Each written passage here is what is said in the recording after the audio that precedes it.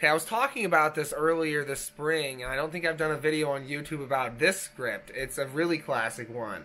The Desert Storm movie with Jake Gyllenhaal. What's it called again? Desert Storm?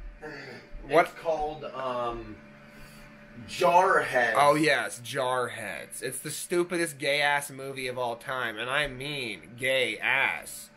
So anyways, because the end of the movie ends with them, some of them acting like there's no purpose, because, you know, mud wrestling each other in exploding oil fields in the Middle East as their brain plates also explode, and they feel extra gay. Well, anyways, that was the dumbest movie ever, and so they need to feel like they still have purpose, so because Desert Storm was just an invasion of morons who felt like they were military originally anyways from the U.S., because it was just too much classic history of going over there every 5 seconds, even when nothing's going on. So that's what it was. So then they hear about the tail end of Rhodesia, South Africa, whatever, the war there. And so they say, hey, Africa's not that huge, right? Why don't we fly these helicopters, Apaches or whatever they're called, Blackhawks, across along Western Africa? Because surely Western Africa's not that savage and empty, right? So then the movie is instead just them endlessly going across Africa.